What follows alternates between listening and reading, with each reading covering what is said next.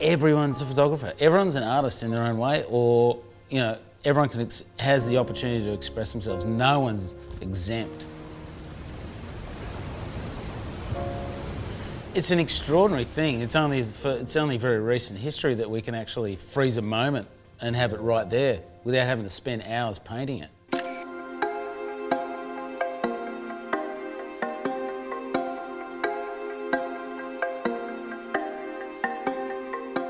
Winning 2 world titles and you know, travelling around the tour, and it was just a super exciting time.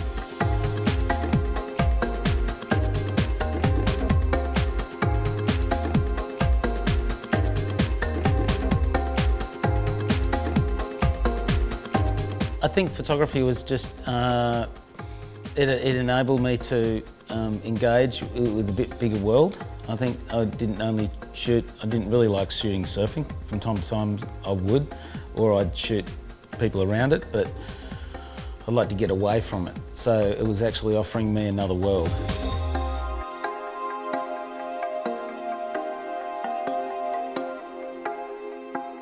I've always looked through a frame. You know, I've always seen sort of frame things, and once I got a camera, you know, in front of my eye and I looked through the lens, I realised that's what was happening, you know, that I could look through, and I loved the idea of focusing, you know, focusing on a part of what was in the frame. So when I go through all my old photographs, it brings up all the emotion, brings up all that stuff, and I get happy, sad, I get the whole lot, and I get to sort of feel that emotion. I think that's really special.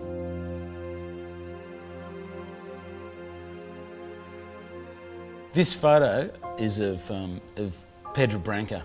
It's rocks in the middle of the ocean, and this one in particular is special because we surfed off it with a storm surfers mission down there off Tasmania. It was crazy, yeah.